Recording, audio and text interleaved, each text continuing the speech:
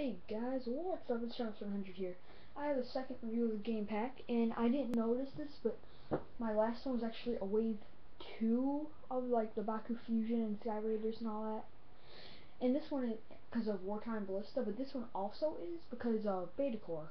I mean Beta John, sorry. Well, there is a Beta Core in the set, but you have to combine. Those are the fusions make up Beta Core, but I'll get to that later. First up, our Bakugan Sky Raider.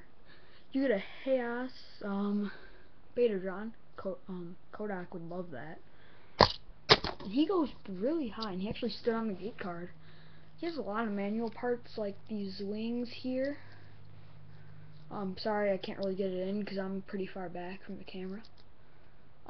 These little feathers, I guess. His little legs that go out.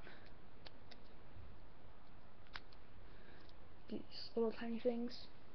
Yeah, so he's pretty nice. G power is it's not bad, but I mean it could be better. It's decent. 900 G's. Not bad, not bad. Okay, next up we have Radizin. He kind of opens up really basic. He's pretty basic designed. He has fold out feet.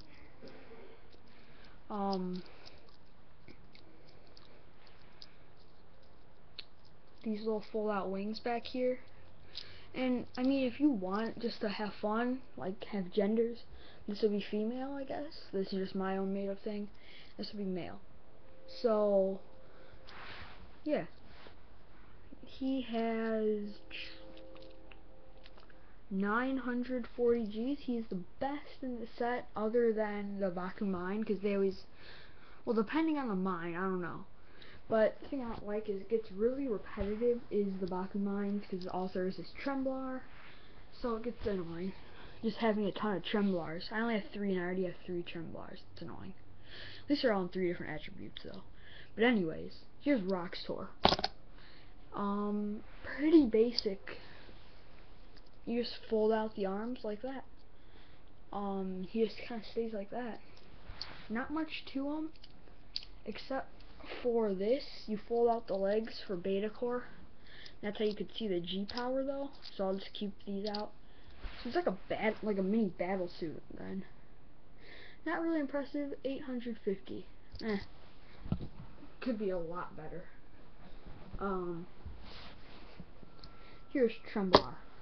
So, you know, if a Bakugan hits here, I demonstrated in my last one, this thing will pop off.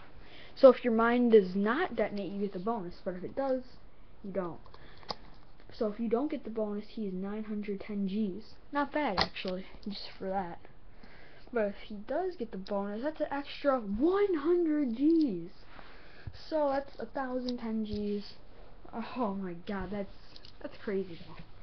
I mean, just because of that little thing, you get a huge bonus. I don't know if I like that.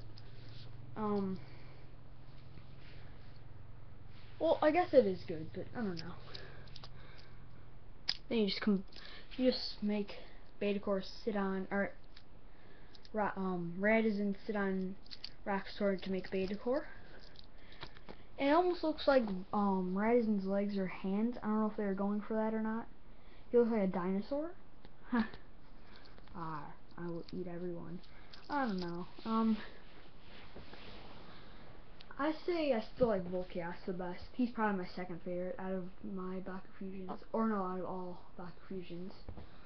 Okay, comment, thumbs up, subscribe. Thanks for watching. I'll see you guys in a few minutes, Blazeman.